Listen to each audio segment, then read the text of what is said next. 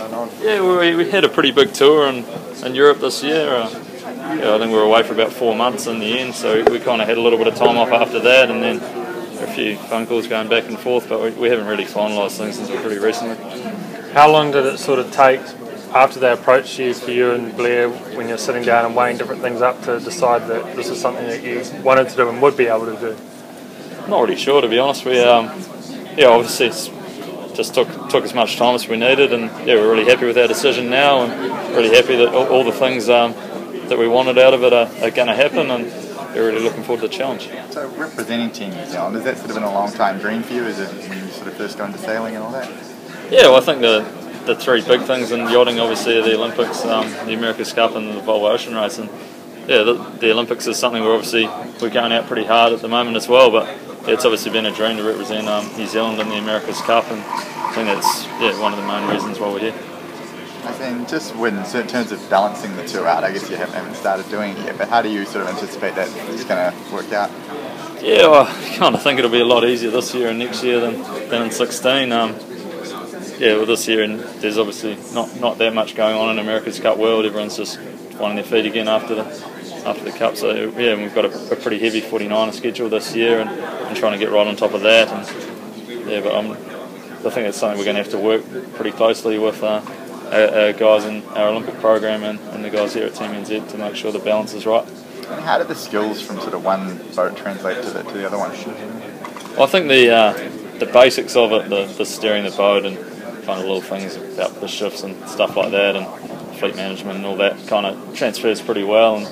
But there's obviously here it's a lot more technology driven. There's a lot more factors that make a boat go fast than the one design racing we currently do. So there's a lot we're going to have to learn on that front. I guess you've already got a head start with that sort of stuff, with the stuff you did in the Youth America's Cup, and you did some AC45 stuff before that as well? Yeah, well, I've done a little bit in the AC45s, but that's kind of almost one design as well. And I think one of my strengths in that regard will be I've got a little bit of an engineering background, and so hopefully that can tie in pretty well. And I quite enjoy that side of the sport, the kind of the technical and the finicky sides that give you that extra little bit of speed to help you get around the course quicker. And so obviously there's been sort of concessions from both sides, Team New Zealand and Yachting New Zealand, in terms of how you guys will balance yourselves over the next few years? Yeah, well, I think the main thing is that both sides see it as a real positive. For Yachting New Zealand, obviously, if we can make it work, and it'll help out our 49er campaign, hopefully make it a lot more likely for us to get gold in Rio, which is a big part of it. And then from the Team NZ side of it, if we are performing on the highest level in the 49er, we're obviously honing our skills pretty well in that department, so we can bring that back into the team and keep it re-energised here. And just from what Grant was saying, it sort of sounds like he's wanting to bring possibly more younger guys in. Do you think there's guys around sort of the scene that could easily sort of follow you into the team? Yeah, there's obviously a lot of really good young guys in New Zealand yachting at the moment. Just got to look at the Youth America's Cup and kind of what everyone's doing at the moment, but we haven't really got too involved in that at the moment, but there's plenty out there. And has this sort of come more quickly than you would expect? Talking to you in the past, you've always said it's kind of something down the future, but you're more focused on the Olympic sailing. Were you sort of surprised at how it's happened? Yeah, I suppose a little bit surprised, but kind of a little bit expecting as well. We'd had a pretty good year, and we back our chances. Sweet. Cheers, mate. Thanks, Steve. Well done. Right, can we just have a quick chat? So when we last talked, you were sort of saying that you weren't really going to be involved in the America's Cup and going to focus on the Olympics. What's changed?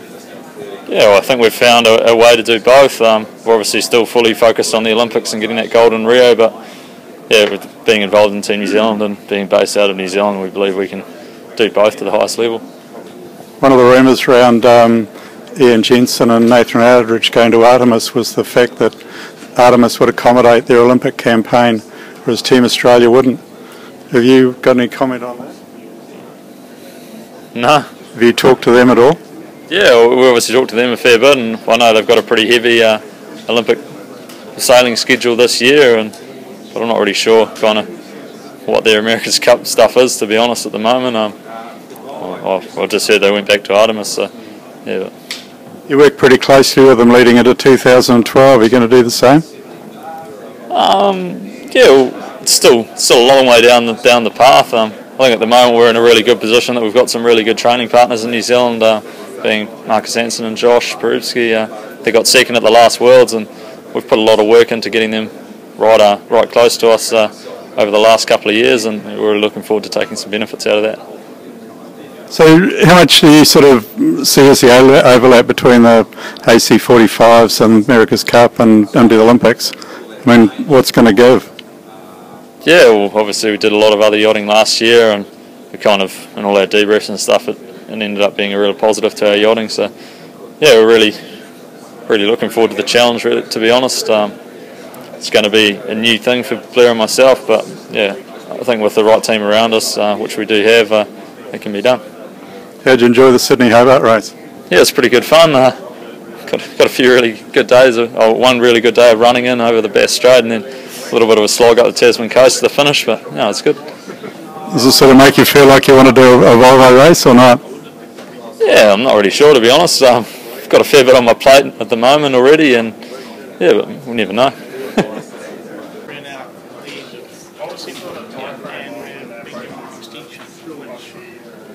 My understanding is How long has this been going on? Yeah, we had a pretty big tour in Europe this year. Yeah, I think we were away for about 4 months in the end, so we kind of had a little bit of time off after that, and then a few phone calls going back and forth, but we haven't really finalised things until pretty recently.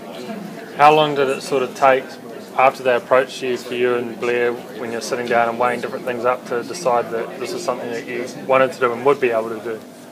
Not really sure, to be honest. We obviously just took as much time as we needed, and yeah, we're really happy with our decision now, and really happy that all the things that we wanted out of it are going to happen, and we're really looking forward to the challenge. So representing Team New Zealand, has that sort of been a long time dream for you? Is it when you sort of first got into sailing and all that?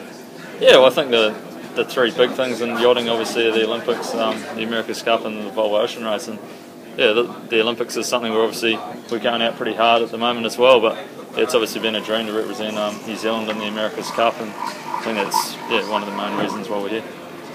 And just in terms of balancing the two out, I guess you haven't started doing it yet, but how do you sort of anticipate that it's going to work out?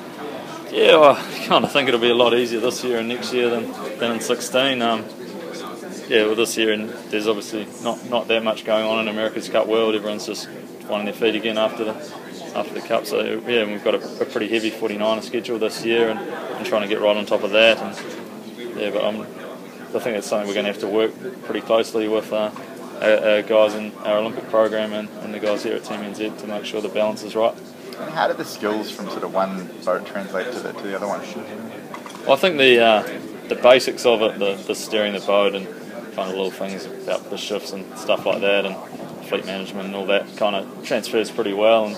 But there's obviously here it's a lot more technology driven. There's a lot more factors that make a boat go fast than the one design racing we currently do. So there's a lot we're going to have to learn on that front. I guess you've already got a head start with that sort of stuff, with the stuff you did in the Youth America's Cup, and you did some AC45 stuff before that as well? Yeah, well, I've done a little bit in the AC45s, but that's kind of almost one design as well. And I think one of my strengths in that regard will be I've got a little bit of an engineering background, and so hopefully that can tie in pretty well. And I quite enjoy that side of the sport, the kind of the technical and the finicky sides that give you that extra little bit of speed to help you get around the course quicker.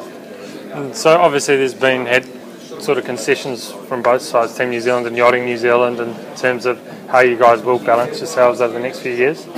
Yeah, well, I think the main thing is that both sides see it as a real positive. For Yachting New Zealand, obviously, if we can make it work, and it'll help out our 49er campaign, hopefully make it a lot more likely for us to get gold in Rio, which is a big part of it. And then from the Team NZ side of it, if we are performing on the highest level in the 49er, we're obviously honing our skills pretty well in that department, so we can bring that back into the team and keep it re-energised here.